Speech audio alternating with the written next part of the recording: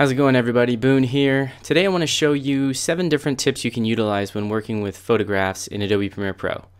Now I'm going to be breezing through these tips pretty quickly, but in the future I will be uploading more videos that will go into some of these tips in greater detail, so be sure to subscribe to my channel. So for our first tip, we're going to talk about scale to frame size. So when working with photos in Premiere, I have a photograph here. Let me drag it down here into my timeline. Now you'll notice that it automatically fits in our 1920 by 1080 frame size here. And it does that automatically. Now let's say we don't want it to do that, because if you look over here, the resolution of this photograph is quite high. It's much higher than the standard video HD settings here. So if you control click or right click right over your clip, you'll go up here and you'll see scale to frame size.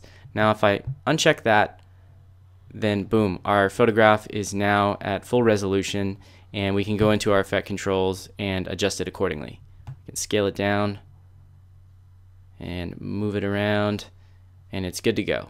For the second tip, let's talk about the duration of our still image here. Right now it's set to just about 5 seconds in length, and this is the default. So to change this, go up to your preferences and go to timeline. And once you're in timeline, you'll look over here at some of the default durations. You can see video transitions, audio transitions, and then the third one is still image default duration. So let's say we want it longer than that. We can really change it to whatever you'd like, and you can even specify frames if you need. So we're going to change that to 10 seconds. For tip number 3, we're going to create a quick time lapse with the automate to sequence feature. So if you look over here, I have a sequence of images from NASA. These are photographs shot from the International Space Station, and I have a sequence of 225 images that I want to create a quick time lapse.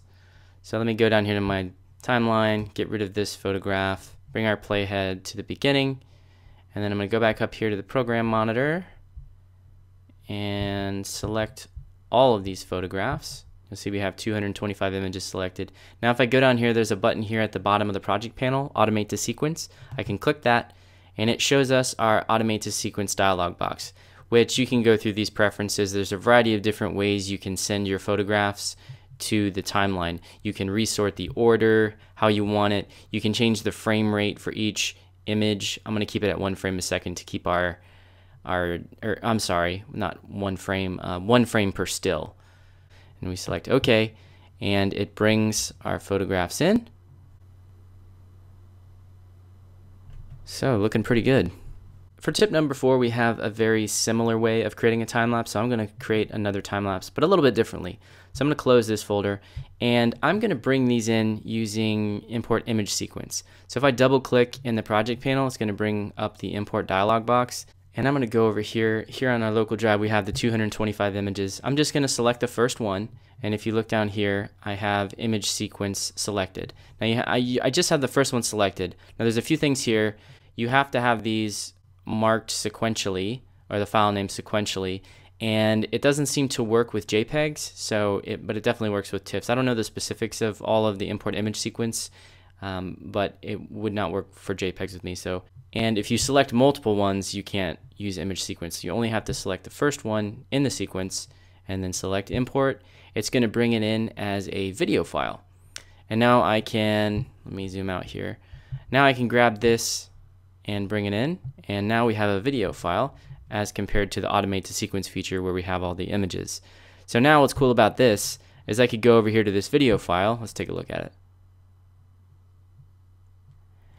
And it's not playing back real time, unfortunately. But if I grab the rate stretch tool, I could quickly grab the end of this and speed it up if I wanted to. Very easily and very quickly. There, much easier than trying to deal with this where I'd have to actually nest this one and then speed it up and slow it down. So it's just a different way to work. For tip number 5, I want to show you how to animate a photograph. So let's go back and get our first photo. Bring it down here. And if you go into the Effect Controls panel and select the photograph, and I'm going to scale, I'm going to turn this off again. And now what we want to do is this kind of Ken Burns effect. We want to bring this photo to life by doing a quick animation. So what we're going to do is add some keyframes. We're going to add some in and out keyframes on a variety of different properties. So what I usually do is I'll do a position scale, and you can do rotation if you want, but I'm just going to have these position and scale. So we have these keyframes. Let's go to our starting position. Let's say we want to just have it, we want to have the photograph start here, and then we'll move the playhead off the keyframes, and then we'll put our endpoint, which is we want the photo to kind of come up, and we want it to zoom out just a little bit. So let's manually type in the scale of like 90. Let's do 80.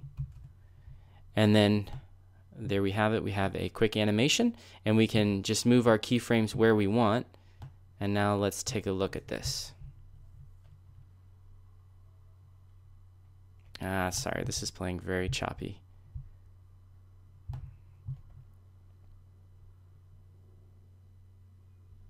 And we can make this a little bit neater by grabbing our keyframes, control click, and do some temporal interpolation, ease out and ease in. This is just going to smooth out those keyframes. And now if we put the playhead here, and now that's a smooth animation. For tip number 6, I want to show you how you can do a down and dirty 3D effect on your photo. Really simple, really short and sweet. So to do this, to have this effect work properly, you do need to have the scale to frame size option checked. Otherwise, when you start to apply the effect, it doesn't really work correctly. So now if we go to the effects panel, I can type in basic to bring up the basic 3D effect, which is under video effects perspective. Now I'm going to drag that over here onto our photograph, and you'll see here there's a variety of different effects, all of which, by the way, you can keyframe to create an animation. So you have swivel, tilt, and distance. Hold on, let me open this up so you can actually read. Distance to image. And then, of course, we also have show specular highlights. Sorry, I'm not a 3D guy. I don't know the terms. But now that I have that checked, you can see when I start to move this around, there's a light effect, if that's what you want. And again, you can also animate the highlights. Very cool. So for tip number 7, I want to show you how you can import a Photoshop file, which is a really powerful thing that you can do here. I'm going to create, as I said before, this is one of the tips where I'm going to create a standalone video on how to do this because a lot goes into this. So I'm going to double click in my project panel to import. I have a PSD file version of my photograph here, which has a few layers. So I'm going to click import. It actually has 3 different layers.